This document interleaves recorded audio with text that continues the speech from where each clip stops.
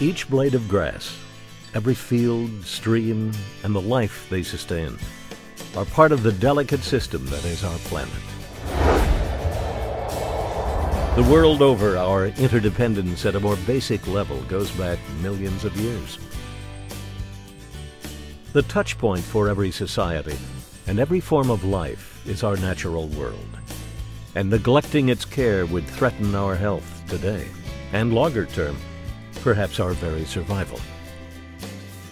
That's why in 1951, a coalition of scientists, conservationists, and people just like the rest of us came together to form the Nature Conservancy. The Conservancy adopted a global, results-oriented approach to preserve areas crucial to the Earth's ecosystems. And right here in America's heartland, the Kansas chapter of the Nature Conservancy is working to restore and preserve the natural wonders in our heritage and our futures, as good stewards of this magical place called Kansas.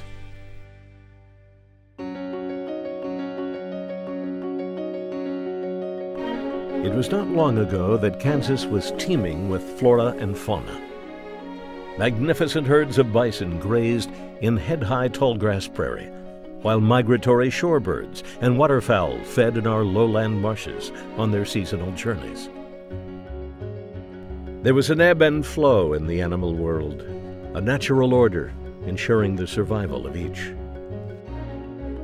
The vastness of Kansas, with its variety of plant life and waters, was fertile ground for the marvels of nature to unfold. The fertile earth of Kansas enticed settlers to build communities, farms, and ranches during the westward expansion. Over time, and through mechanized farming, Kansas became the breadbasket of our nation and the world. Huge tracts of tilled land brought forth a bounty of grains, and the prairie grasses that once sustained herds of bison began to support herds of cattle destined for America's dinner tables. Today, Kansas continues to provide for the world, as well as its own. But we have begun to ask, at what cost?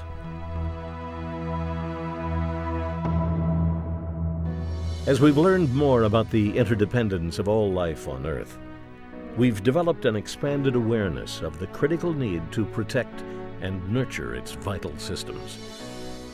To their credit, the farmers and ranchers of Kansas have been mindful of caring for the land while producing the foodstuffs we all need. But we now know that ecosystems need space, landscape-scale tracts for plant life, which, in turn, supports animal life in healthy numbers. The Kansas chapter works with communities, businesses, and citizens to protect the areas needed to support the diverse species of flora, native and migratory wildlife, seeking to balance the needs of landowners with the needs of nature. The Conservancy's goal is to work cooperatively for the benefit of both. Once, tallgrass prairie covered 145 million acres from Canada to Texas. Only a small fraction of it exists today, most of that in Kansas. In cooperation with Kansas ranchers, the chapter is working to protect this unique natural wonder. Together we enact conservation easements and promote land management that is ecologically and economically sustainable. Conservation easements are voluntary contracts with landowners that preserve land from development that would threaten natural habitats. It balances the needs of ranching, as well as education, tourism, and community development with those of nature. Most people don't think of wetlands when they think of Kansas, but Cheyenne Bottoms in central Kansas is one of the preeminent shorebird spring migration staging areas in the contiguous United States. In fact, the Convention on Wetlands, signed by more than 100 nations, has recognized Cheyenne Bottoms as a wetland of international importance. The Bottoms is a 41,000-acre wetland complex comprised of lowland marshes, ringed on three sides by limestone, sandstone, and shale bluffs. Nearly half of all U.S. shorebirds migrating east of the Rockies, along with 250,000 waterfowl and the federally endangered whooping crane, stop to feed and rest in the marshy basin of pools and mudflats. The uplands provide critical nesting and wintering cover for a variety of grassland birds.